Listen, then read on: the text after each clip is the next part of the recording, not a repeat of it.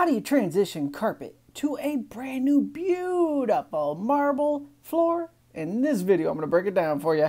So what's cracking? It's Carpet Mike here from CarpetExpertBlueprint.com. Still chipping away, hustling day and night. And I'm going to show you how you could do the same in the carpet and flooring industry. But check this out.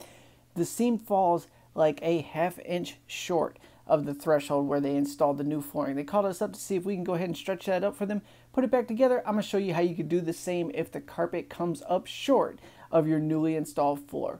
So first things first, we got a hot disaster on our hands here. We need some tools here. We got to clean some things up. So first we're going to get some snips. We're going to cut that tack strip just a little bit more precise there. Usually we just smack it with a hammer, but you know, we got to get it lined up a little better here. Get some of that gunk and junk out of the way, get a nice flat surface to work with. Then we're going to take our hammer, we're going to go ahead and tap this first piece of tack strip down.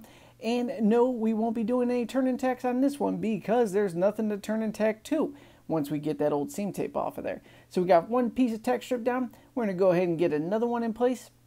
Throw some security nails in that just to make sure it's down and tight because we're going to give it the bliggity blast to make sure it sticks tight.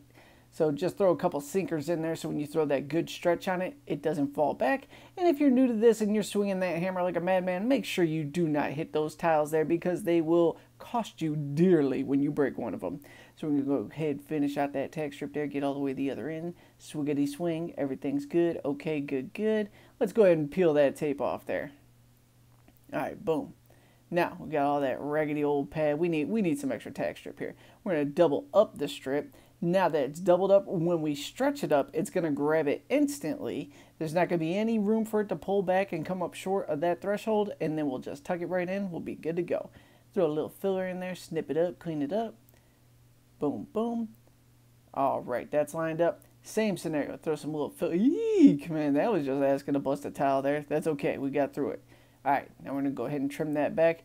I have one dull blade in this knife, but I'm determined to pull the whole job off with that one crusty old blade because, hey, who wants to walk out to the van and grab tools when you're already inside the house? We're here to get money. Let's grab this bread and get on with it. Now, if you're wondering how much you can get paid for these, this is a $100 stop right here. There's actually 3 doorways, but a minimum stop is $75. So if I just showed up to do this one doorway, $75. So everything's ready to rock. We're good to go. We're a little bit shy there. Just get out that trusty knee kicker there. We're going to blast that up. Okay, off to a good start. Everything's tucked up nice and tight.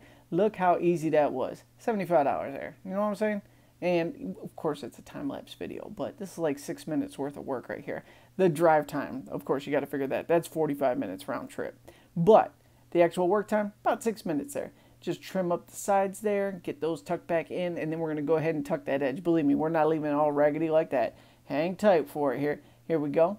Just get a little tuck with the butt of the knife. Don't be doing how I do that there. It's just asking for someone to get hurt. Go ahead and get your stair tool, hook knife, whatever. Tuck it in. Oh, look at that. Everything's good to go. And that's how you transition carpet to new, I think that's marble, ceramic, something. Is dope. But yeah, that's how you do that. Take notes. Bye-bye.